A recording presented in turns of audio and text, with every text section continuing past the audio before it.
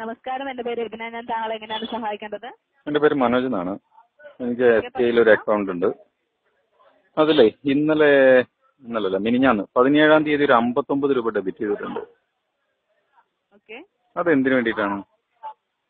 Okay sir, എനിക്ക് മനസ്സിലായ പ്രകാരം താങ്കളുടെ അക്കൗണ്ടിൽ നിന്ന് 59 രൂപ ഡിഡക്ട് ആയി എന്നാണ് പറയുന്നത്. അതെ അതെ അറിയാനായിട്ടാണ് താങ്കൾ അതെ വിളിച്ചിരുന്നത് സാർ.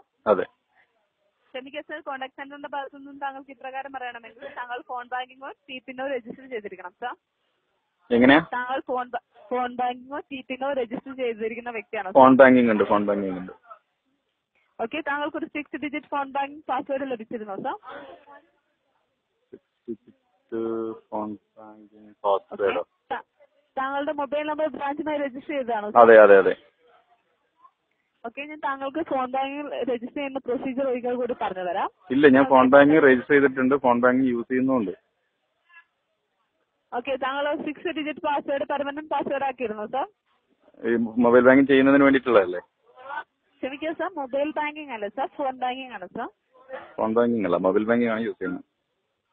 ഓക്കെ, ഞാൻ താങ്കളുടെ കയ്യിൽ ATM കാർഡും ATM പിന്നും അവൈലബിൾ ആയിട്ടുണ്ട് സാർ? ATM കാർഡ് ഉണ്ട്. ഓക്കെ, ഞാൻ താങ്കൾക്ക് ഫോൺ ബാങ്കിങ് രജിസ്റ്റർ ചെയ്യേണ്ട പ്രൊസീജിയർ പറഞ്ഞു തരാം. ഞാൻ ഫോൺ ബാങ്കിങ് രജിസ്റ്റർ ചെയ്യാനുള്ള പ്രൊസീജിയർ അറിയാനല്ലല്ലോ വിളിച്ചത്. ക്ഷമിക്കുക സാർ, കോൺടാക്ട് സെന്ററിന്റെ ഭാഗത്തുനിന്ന് താങ്കൾക്ക് ഇത് അറിയണമെങ്കിൽ, എന്തുകൊണ്ടാണ് താങ്കളുടെ കയ്യിൽ നിന്ന് ക്യാഷ് നഷ്ടമായി എന്ന് അറിയണമെങ്കിൽ താങ്കൾ നഷ്ടമായതല്ല, സ്റ്റേറ്റ്മെന്റിൽ കാണിക്കുന്നത് എക്സസ് ക്യാഷ് ഡെപ്പോസിറ്റ് ചാർജസ് എന്നാണ്. Cash deposit charge. അതെ, കസ്റ്റമറിൽ വിളിക്കുമ്പോൾ നമുക്ക് നിസ്സാരമായിട്ടുള്ള ഇങ്ങനത്തെ കാര്യങ്ങൾ അറിയാൻ പറ്റില്ല. ഇതിന്റെ ആവശ്യം എന്താണല്ലോ? എനിക്ക് അതിന്റെ റീസൺ അറിയാൻ വേണ്ടിട്ട്. ഓക്കെ സാർ, അതാണ് പറയുന്നത്. താങ്കൾ ഇത് രജിസ്റ്റർ ചെയ്താൽ മാത്രമാണ് അതിന്റെ റീസൺ അറിയാനായിട്ട് സാധിക്കത്തുള്ളൂ സാർ.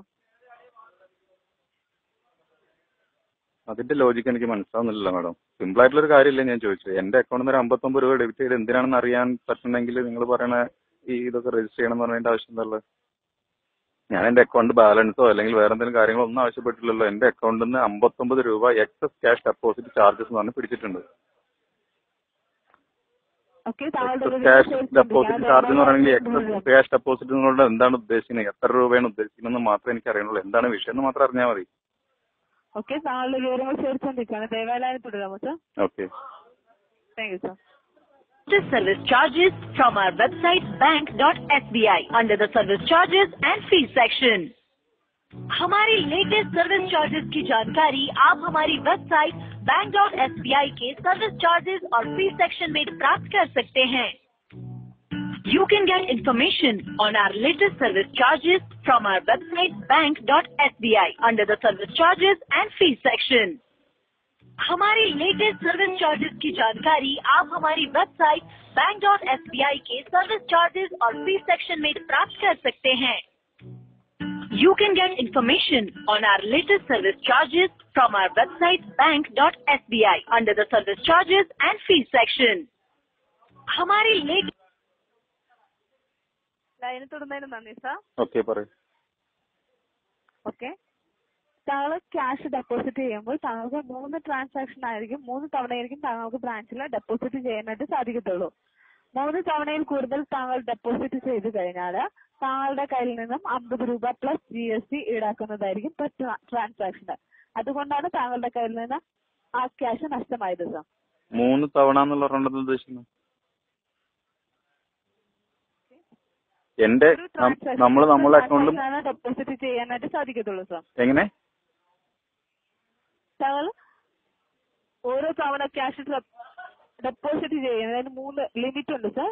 ഡെപ്പോസിറ്റ് ലിമിറ്റ് ഉണ്ട്. അതാണ് 3 പ്രാവശ്യം. 3 തവണ മാത്രമായിരിക്കും താങ്കൾക്ക് ഡെപ്പോസിറ്റ്. 3 പ്രാവശ്യം എന്ന് പറഞ്ഞത് ഒരു മണിക്കൂറിൽ 3 പ്രാവശ്യം എന്നാണോ, അതൊരു ദിവസം 3 പ്രാവശ്യം എന്നാണോ, അതൊരു മാസം 3 പ്രാവശ്യം എന്നാണോ? Per month. ഒരു മാസം 3 തവണ ഞാൻ എന്റെ അക്കൗണ്ടിൽ പൈസ ഇടാൻ പാടുള്ളൂ. അതെ sir, beyond 3 transaction in A month ആണ് സാർ. എന്റെ അക്കൗണ്ടിൽ ഞാൻ ഒരു മാസത്തിൽ 3 തവണ പൈസ ഇടാൻ പാടുള്ളൂ. 3 താങ്കൾക്ക് ഇടാവുന്നതാണ്, എത്ര തവണ വേണമെങ്കിലും ഇടാം.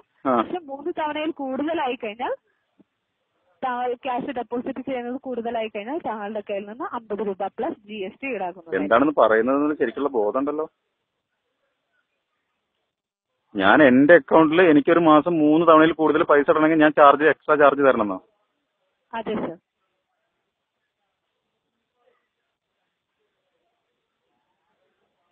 അത് എന്നെ അറിയിച്ചിട്ടുണ്ടോ? എന്റെ അക്കൗണ്ടിൽ 3 തവണ കയ്യിൽ ക്യാഷ് കൂടുതൽ ഇടണമെങ്കിൽ ചാർജ് വരുന്നുള്ള എന്നെ അറിയിച്ചിട്ടുണ്ടോ?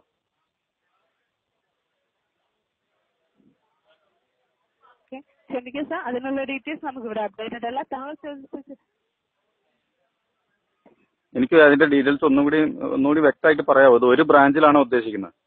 അത് എവിടെയാണെങ്കിലും? അതെ സാർ, താങ്കളുടെ അക്കൗണ്ടില് അത് എവിടെ നിന്നാണെങ്കിലും, ഏത് ട്രാൻസാക്ഷൻ ആണെങ്കിലും.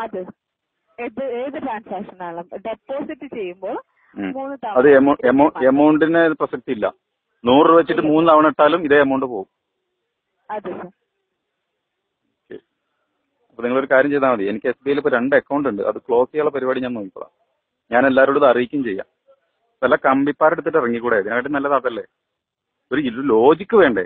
ഞാനൊരു ബാങ്കിൽ അക്കൗണ്ട് തുടങ്ങണേ എന്റെ സമ്പാദ്യങ്ങൾ അല്ലെങ്കിൽ എനിക്ക് വരുന്ന സേവിങ്സ് ബാങ്കിൽ അടയ്ക്കാൻ വേണ്ടിയിട്ടാണ്.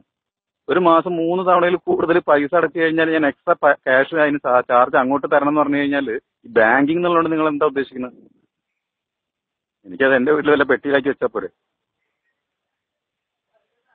അതുകൊണ്ടാണ് ഞാൻ നേരത്തെ നിങ്ങൾ എന്താണ് പറയുന്നത് എന്നുള്ള ബോധം ഉണ്ടോ എന്ന് ചോദിച്ചത്. എന്തെങ്കിലും ഒരു ലോജിക്ക് വേണ്ടേ? പ്രകാരമാണ് ഞാൻ താങ്കൾക്ക് ഇൻഫർമേഷൻ പാസ് ചെയ്തത്. നിങ്ങളുടെ അപ്ഡേഷൻ എന്ന് പറഞ്ഞു കഴിഞ്ഞാൽ നിങ്ങളൊരു ഗ്രൗണ്ടിൽ ഇരുത്തിയിട്ട് വെറുതെ പറയുന്നല്ലോ. നിങ്ങൾ ഓതറൈസ്ഡ് പേഴ്സൺസ് തന്നെയല്ലേ? അതെ സാർ, ഞാനിവിടെ നിൽക്കുമ്പോൾ എനിക്ക് അങ്ങനെ തന്നെയാണ് കാണാനായിട്ട് സാധിക്കും സാർ. ഓക്കെ, എന്തായാലും വിവരങ്ങൾ തന്നതിൽ വളരെയധികം സന്തോഷമുണ്ട്. ഇനി എന്തിനാ വിവരം അറിയുന്നത്?